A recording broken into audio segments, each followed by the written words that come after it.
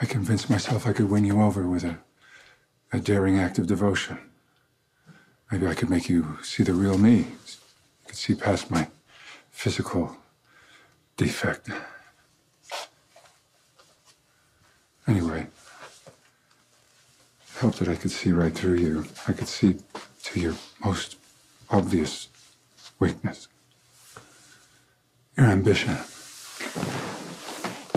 You wanted to leapfrog all the other recruits and the seasoned field operatives. You wanted a chance to bring down the biggest baddie on our watch list, the dreaded Cesar Faison. And you knew him, didn't you? You knew that he was already fixated on you. You saw an in.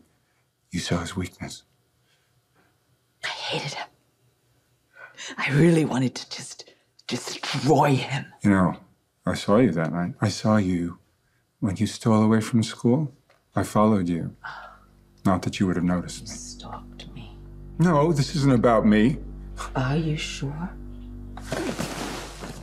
I'm just giving you a story from my perspective. Do you want me to stop?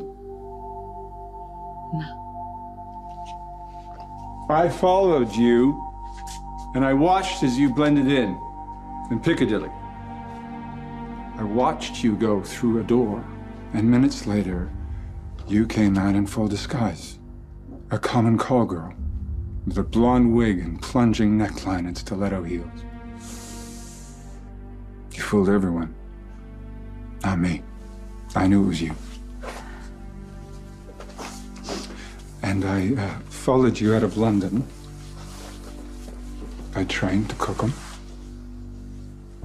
and on to a pub where you knew Faison would be.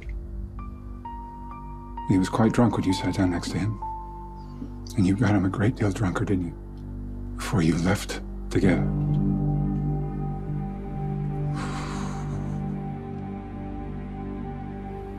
Anyway. The rumor was flying all around school the next day that you had stolen devastating intel from the dreaded Cesar Faison. You had spiked one of his ops and nobody knew how you did it. But I knew. And I know you got a lot more than you bargained for that night. Stop it! I don't want to hear this. Okay, I can't make you stay.